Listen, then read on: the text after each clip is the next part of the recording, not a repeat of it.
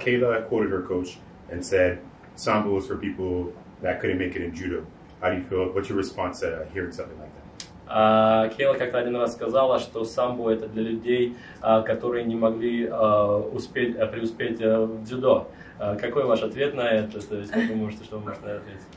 В свое время самбо и дзюдо были очень похожи два вида спорта, где могли выступать спортсмены и там, и там. Но дзюдо хотело уйти от самбо и ввели новые правила, и поэтому оно немножко разделилось. И те, кто больше был в технике ближе к самбо, остались в самбо. Дзюдо, конечно, олимпийский вид спорта, там уже себя реализовали. Я изначально базовый самбист, и для меня все-таки самбо ближе, потому что это арсенал огромный в партере, это моя стихия, поэтому не могу с ней так согласиться с этим. I really would not agree with that. I mean, yeah, those are completely different disciplines. At some point in the past, they were very close to each other and kind of were considered the same. But again, we all come from different disciplines. There is space for everybody. It's a big world. There are, plenty of opportunities. Judo, at some point, they changed their rules and, it became a separate sport, and then they ended up being Olympic discipline. But as I said, you learn something from one, you go from another one. I have big experience fighting on the ground. It's really wrong to say that there's space for everybody, and we'll see. We'll see which school prevails. And you fought majority of your career at bantamweight. Was the $1 million prize the motivation to enter this tournament?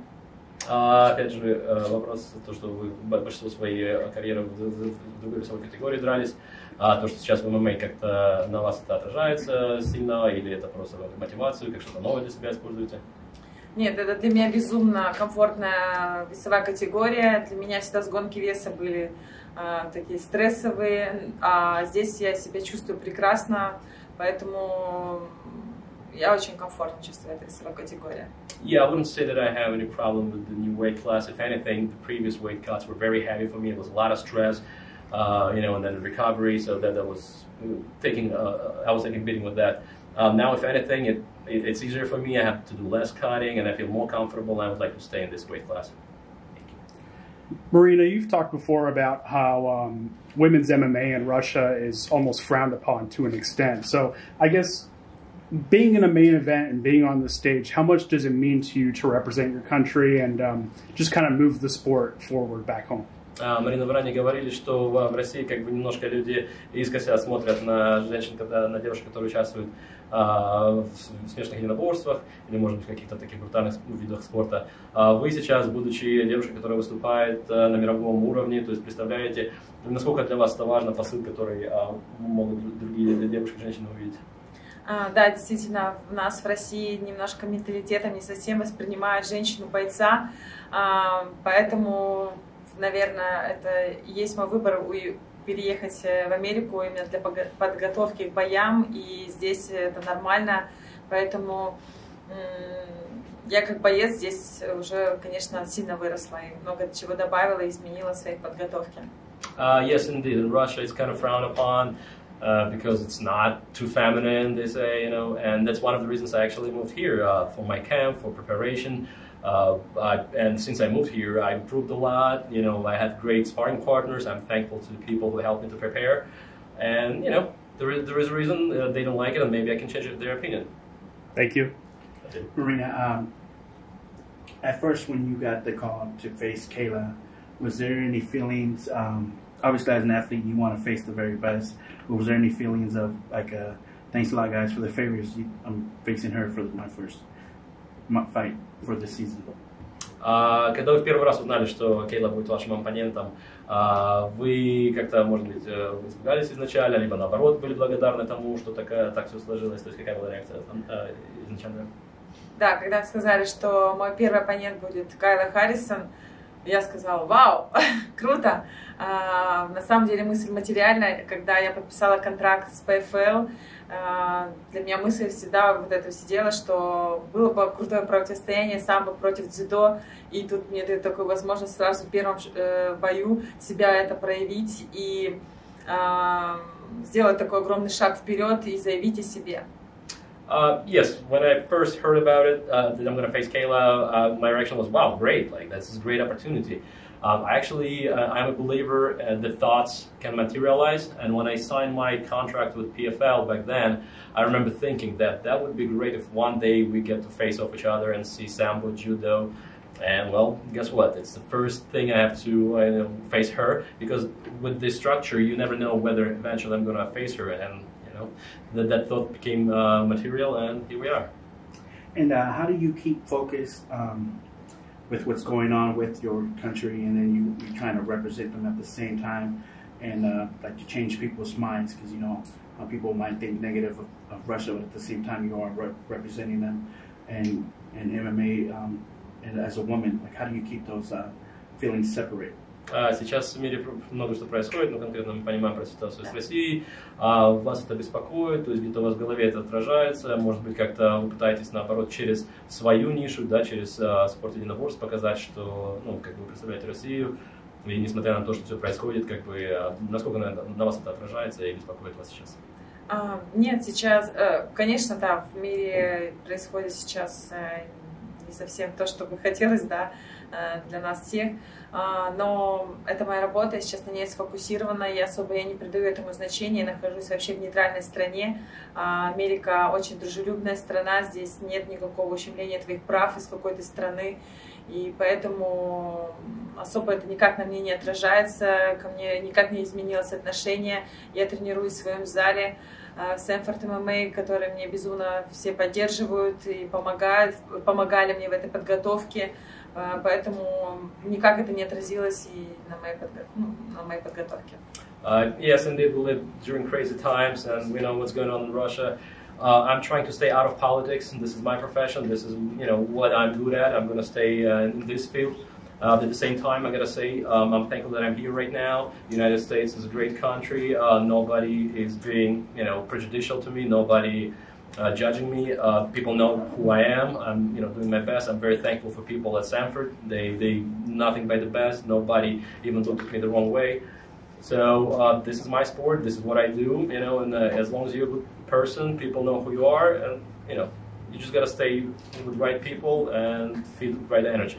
And last for me, is there anything in your downtime you want to go and see, or maybe some food to eat here while in Texas? В Техасе, если у вас возможность такая будет, вы уже думали, что вы хотите поделать, может быть, что-то увидеть, определенно какую-то еду попробовать, что-то увидеть, какие-то планы есть? Здесь находится Федерация самбо, Техас, Arlington. Они уже приехали, сделали мне небольшие подарки, приглашают меня к себе в зал. Если будет у меня такая возможность, обязательно их зал посещу. Мне очень интересно, как именно здесь развивается самбо в Америке. Ведь это самбо — национальный вид спорта России. So I learned that here in Arlington they have Sambo Federation. They already came over, they brought me some presents, they greeted me, they invited me over to their gym. So if I have time, I definitely would like to go, because this is the center of Sambo in the United States. I want to, see how they operate, maybe meet some proper people. So that's one of the things I'd like to do. Thank you. Marina, if you beat Kayla Harrison and go on to become the champ this year, how would that feeling compare to when you first became a world champion in combat sambo? Вопрос о сравнении двух моментов. Если вы победите Кейлу, то есть это будет огромное достижение. Насколько это будет сравнимо с тем, когда вы в первый раз стали чемпионом мира? То есть вы думаете, это примерно эмоции одного уровня? Безусловно, любая победа, она несет свою особенную эмоцию, поэтому нужно просто принять это все и продолжать дальше работать и совершенствоваться. Это лишь только первый бой.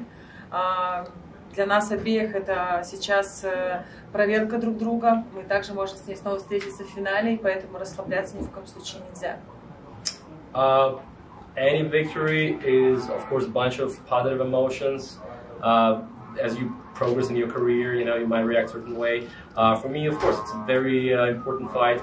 And another thing, regardless of how the fight goes, we might have another opportunity to meet up, because it's just the first fight. So we'll see how that goes. And again, I take every fight very seriously, and emotions always running high. And last for me, I saw on your Instagram a picture of you and Michael Chandler. What was it like training at Sanford MMA, and do you think Chandler prevails over Tony Ferguson this weekend? На Инстаграме у вас с Майклом Чендлером фотография. Вы тренировались в Стэнфорде, насколько вы чувствуете, вам это помогло? И если у вас есть какие-то предсказания по поводу его предстоящего боя с Тони Фергюсоном, который сейчас состоится? Да, я тренируюсь в одном из сильнейших залов Америки, в Sanford MMA. Кроме Майкла Чендлера, также в моей подготовке участвовали братья Бернсы, Херберт, Гилберг. Поэтому очень много титулованных бойцов, которые мне помогали, именно даже психологически. И вообще, когда ты тренируешься с лучшими, ты сам совершенствуешься, растешь. И могу сказать, что Майк в очень хорошей форме. И я считаю, что победа будет за ним 7 мая. То есть 6 выступаю я, 7 он. Мы перед нашим отъездом друг другу пожелали удачи. Мы проделали сильный лагерь, поэтому мы готовы. Yes, indeed. While I was in Stanford, I got to meet a lot of great guys, a lot of people who were, helping me. Michael Chandler is amazing. Also, I got to work with the Burns brothers.